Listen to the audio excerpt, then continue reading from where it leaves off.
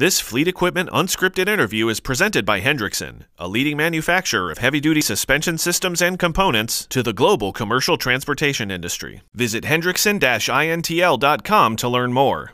Hi, everyone. I'm Jason Morgan, editor of Fleet Equipment, and welcome to Fleet Equipment Unscripted. Today, we're talking with Jeff Bates, General Manager of Motor Wheel. Jeff, thank you for taking the time to connect. Hey, thanks, Jason. Greatly appreciate you having me. So today we're talking about the foundation of a truck safety system. Lots of attention being paid to safety and trucking safety today. So glad to connect with you here to talk about braking safety. I want to just kick it off. Let's start with some basics. How do quality drums, right? The quality of the drum that fleets are spec'ing, how is that impacting braking operation as well as needed maintenance practices to keep their trucks safe?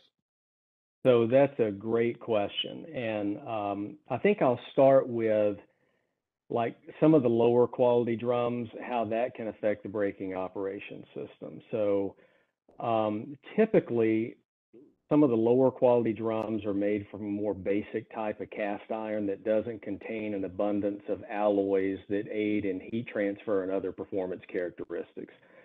So with that being said, that can lead to a couple of things, brake fade being the first. So as a drum or braking system is used frequently, there's heat that builds up and the drum tends to expand.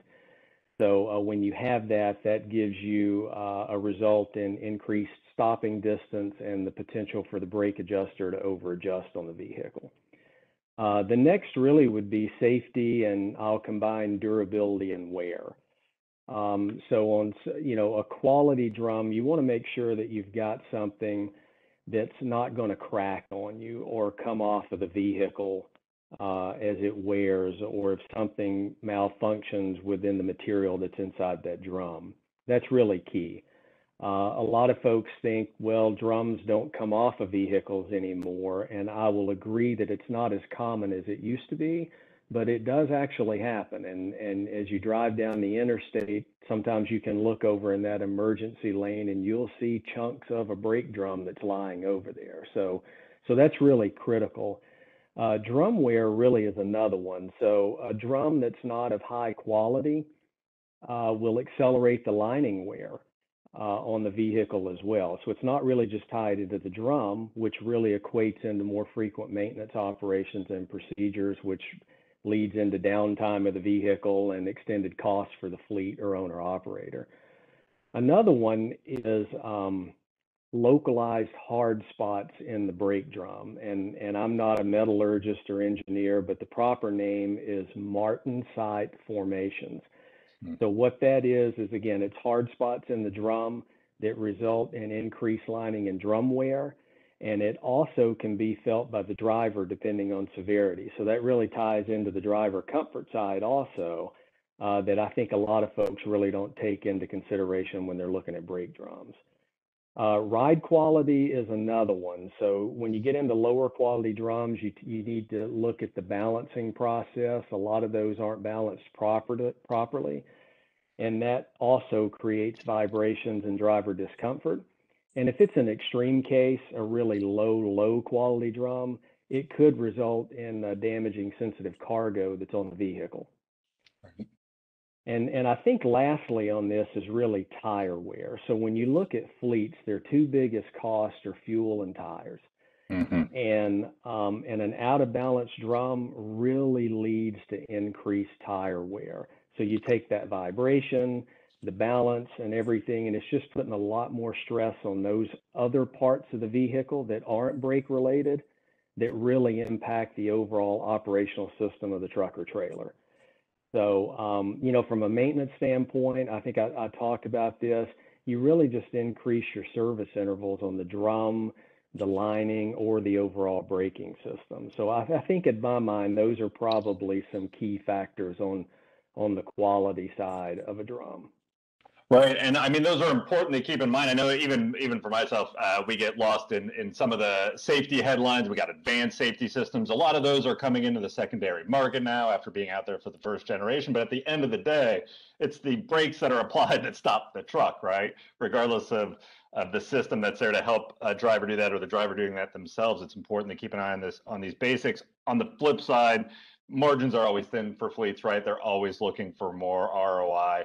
Clearly, safety is probably not somewhere you want to try to squeeze ROI out of, but you definitely want to be able to show that in your purchases, right? So in addition to just drum quality, what about the impact on either fuel efficiency or a reduction in weight with the right drum selection? How much variance and ability does a fleet manager have to control that within the brake drum selection?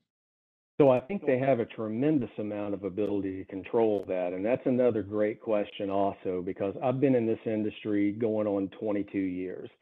And I think the gray hair probably shows that. But, you know, the one thing that I've noticed, especially over the past 10 to 12 years, is fleets have become very savvy, and they're always looking for opportunities to save, to the point that you just made. And I think two key ways to do that is in fuel and reducing weight. So if you look at our drums, the genuine centrifuge motor wheel brake drum, we can save up to 232 pounds on a tractor and trailer combination over a typical full cast drum.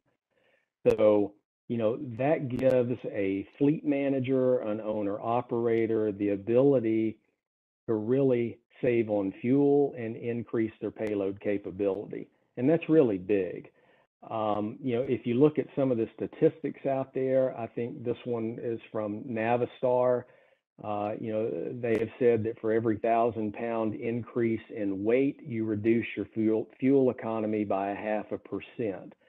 So, you know, those can total up to big numbers, especially if you have a lot of units that are out in the field and if you're carrying very heavy cargo. Right. So, you know, with our drums, we've really looked at utilizing weight-saving materials that are high performance to give these owner operators and fleet managers options that they can further increase their savings on their trucks and trailers. Right, for sure. I think the common, you know, the common idea amongst the majority of trucks is they, you know, the loads tend to cube out before they weigh out. So that's just taking weight right off the truck and putting fuel savings right in your pocket. So very cool. Exactly. Going back, oh, go ahead. No, please go ahead. I was going to take a step back to something you had mentioned earlier when you were talking about brake fade and then the brake adjuster maybe over adjusting in those instances. I do want to hit brake adjusters, right? Especially automatic brake adjusters. It could be construed that, oh, it's automatic, it'll just take care of itself, right? But we want to make sure these are operating correctly and performing as safe as possible. What do fleets need to pay attention to in terms of maintenance checks to make sure they're operating correctly? And how often are you checking those? Yeah, so first and foremost, I would highly recommend that folks always follow the brake adjuster manufacturer's recommended maintenance practices. And those will vary by manufacturer. But some of the common recommendations really include lubrication with an approved grease at regular intervals. So I can't stress enough to use a grease that's recommended for the specific adjuster that you're using. If you don't, you could get excess moisture built up in the unit itself, which could lead to rust and a lack of performance. You could get increased wear in the unit. So for our cruising brake adjuster, our motor wheel cruising brake adjuster, we recommend every 50,000 miles or 6 months on service intervals, and that's really on the grease, and just give it a good overall look and make sure that it's intact, that it's still mounted properly, and that it's functioning properly. The other thing is the driver needs to ensure and check that the brakes are properly adjusted each day. And that's critical. So when they start their shift or whatever that may be, look under the truck, make sure the brake adjusters look right, make sure the maintenance has been done on those. Another key thing, and as crazy as this may sound, but if it's an automatic brake adjuster, do not manually adjust an automatic brake adjuster. The term automatic brake adjuster simply implies that it adjusts automatically. So if the adjuster's not staying in adjustment, then that unit needs to be pulled out and serviced. Now another key thing is make sure you're using the same brake adjuster on both sides of an axle. Oh, yeah. So, and if I recommend using the same brand, and you definitely need to make sure that you're using the right size of brake adjuster on both ends of the axle. So if you're running a 5.5-inch brake adjuster, replace with a 5.5-inch brake adjuster of the same brand. Replace like for like. And here's another critical component that often gets overlooked. When servicing, make sure the air chambers are properly mounted using the correct mounting holes on the bracket. So on an air chamber bracket, there are multiple mounting holes that you can use for a 5-inch brake adjuster, a 5.5, or a 6.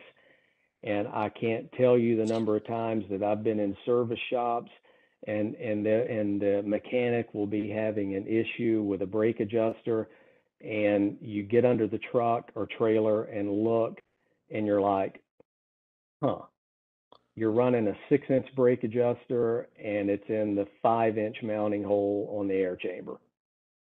So, that really can create some significant issues on the vehicle. Well, and it's yeah. something that typically is easily overlooked. Well, and I was going to say, like, what are the top? Because I mean, yeah, it's one of those things that you could take for granted, and just install and think you have it on there. And frankly, it's probably one of the first times that I've heard about this issue. So, what kind of challenges or consequences are we looking at if you're not really paying attention to that very specific detail that's really easy to just kind of take for granted? It's going to be the performance. The brake adjuster may not stroke appropriately and work. So it's really, really key, because at the end of the day, and I'm going to oversimplify this, but a brake adjuster is there to maintain clearance between the brake friction as it wears and the surface of the drum. And it just maintains that. As the friction wears, the brake adjuster keeps that distance where it's supposed to be. Mm-hmm. And if that doesn't happen, then the driver will have to apply more force on the brake pedal to get the vehicle to stop, to get the friction to go against the surface of the drum, the braking surface. And you don't want to do that. So, it's some of the little things like that do get overlooked, that are critical to making sure that the brake adjuster performs as it should. No, I mean, no kidding. Safety paramount for sure, but then just think of the time and cost incurred on bringing the truck in and troubleshooting a problem. There's a problem there, and if you're not checking that very important detail, right? I mean, there's lost time and productivity when you're busy troubleshooting something that should have just been done correctly in the first place. So definitely something you want to pay attention to. I love the point about grease too. We've had a number of stories recently that details the importance of grease, and yeah, you got to use the right ones. To your point, the other great thing about spec'ing and using the same type and even same brand of adjuster there, because you mentioned different service intervals, different grease recommendations. You want to even just stay consistent for your own maintenance peace of mind, in addition to performance there. Exactly. And when you have a thermal event, say on a trailer, that's resulted from something locking up and the trailer's caught fire, sometimes people don't realize that it may not just be something in the hub that's seized up, but mismounting a brake adjuster could play into a potential thermal event on a trailer. And if it's not installed properly, or if we go back to the air chamber bracket, you could have a wheel that would lock up as the driver's dragging the trailer down the road, and you get the heat build up, the tire catches on fire, and then it just spreads from there. So, there's a lot of safety issues associated with just making sure that those are put on and maintained properly. Right, for sure. And you know, those are always just horrible instances of situations, you know, and I know fleets know it really well. And I know that even just everyone who's been on highways, at least even before the pandemic, has seen the results of that. So definitely want to pay attention to that. Jeff, I've really enjoyed this. It's important to really touch base on these basics. I know there's a lot going on out there these days. There's a lot to get caught up in, and even a lot of truck technology and that kind of stuff to grab your attention away from the basics. Definitely important to revisit these. I appreciate you taking the time. Hey, and I appreciate you having me on, Jason. And I think the last comment I'll make is, one of the things that we do as a company and have been doing on the drum side for 80 plus years is we manufacture our drum using the highest quality materials and processes just to make sure that our customers get the performance, durability, and peace of mind that they've come to expect over that 80-year period. We utilize proprietary alloys in our drum going back to the heat transfer that allows the product. These alloys allow the heat to be pulled away from the braking surface, and that increases the longevity of the brake friction that's being used, the lining, and it also increases the life of the braking surface on the drum. So, we're OEM approved on truck and trailer and have had a great run in the industry. And we're just excited to be with Hendrickson. Hendrickson's a fantastic company. So just looking forward to that and very exciting. And one thing I'll mention on the brake adjusters, I had talked about it's key that a driver looks at his or her truck and trailer prior to getting out on the road. And one of the things that we have on our motor wheel cruising is our auto check indicator, and that's on the brake adjuster. It's bright yellow.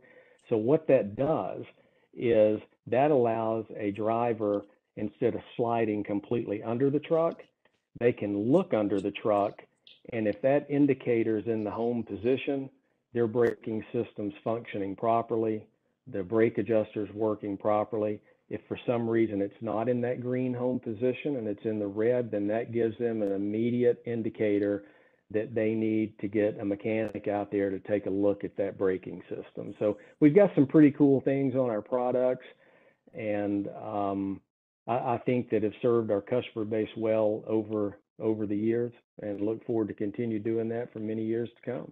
Yeah, for sure. I mean, going back to the point that it starts at the spec, right? It starts at the spec and what you're putting on the truck, and then to your point about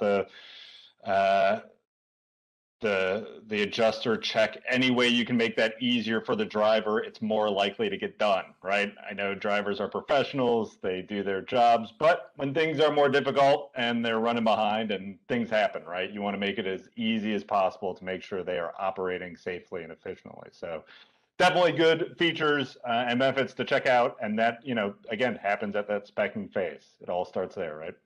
Absolutely. Jeff, it's been a pleasure. Thanks for taking the time. I'm sure I'll talk to you again soon. Thank you very much.